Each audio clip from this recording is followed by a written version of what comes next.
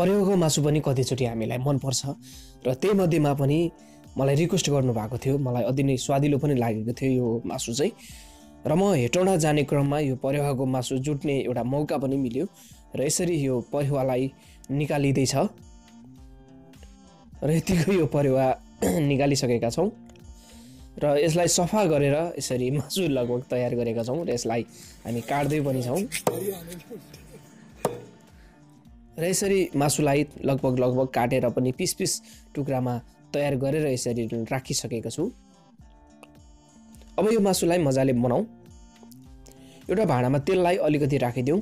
यो मासु चाहिँ हामी मजाले यसलाई फ्राई गरेर बनाउने हुनाले तेल अलिकति बढी पनि हुनसक्छ र यो मासुलाई यसमा राखिदिउँ। आजको भिडियो तपाईँहरूलाई नयाँ लागिरहेको पनि पक्कै पनि छ होला। यदि च्यानललाई सब्सक्राइब गर्नुभएको छैन भने च्यानललाई सब्सक्राइब गरेर सपोर्ट गरिदिनु होला। भिडियो मन पर्यो भने लाइक सेयर पनि गर्नलाई नभुल्नु होला र मासुलाई यसलाई चाहिँ मजाले फ्राई हुने गरी रातो हुने गरेर हामीले भुट्नेछौँ।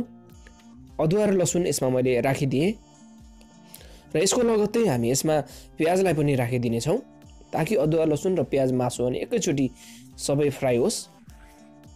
र रातो मासु लगभग हुन थालिसकेको छ र बेसारलाई यसमा राखिदिए। अलिकति यो रातो खुर्सानीको धुलोलाई पनि यसमा राख्छौँ र जिरा र धनियाँको धुलोलाई पनि यसमा मसलाको रूपमा हामी राखिनेछौँ र सबै सामग्रीहरूलाई यसरी हामी चलाइदिनुपर्छ र यसरी यो मासु फ्राई गर्दैमा एकदमै मिठो बास्ना आएको छ र मिट मसला पनि यो माथिबाट यसमा राखिदिएँ र सबैलाई फेरि यसलाई चलाइदिउँ र टमाटरलाई माथिबाट राखिदिनुपर्छ र यसलाई पनि चलाइदिउँ।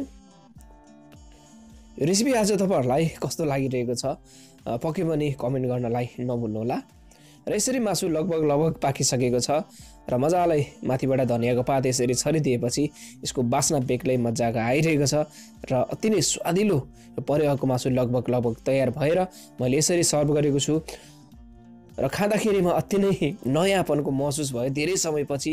अनि यो परेवाको मासु खाने यो मौका मिल्यो र तपाईँहरूलाई पनि यो परेवाको मासु मनपर्छ भने चुट्यो भने यसरी नै खानुहोला। यस्तै रेसिपी तपाईँहरूको बिचमा फेरि पनि लिएर आउने कोसिस गरिरहेको हुन्छु। तबसम्मको लागि नमस्ते।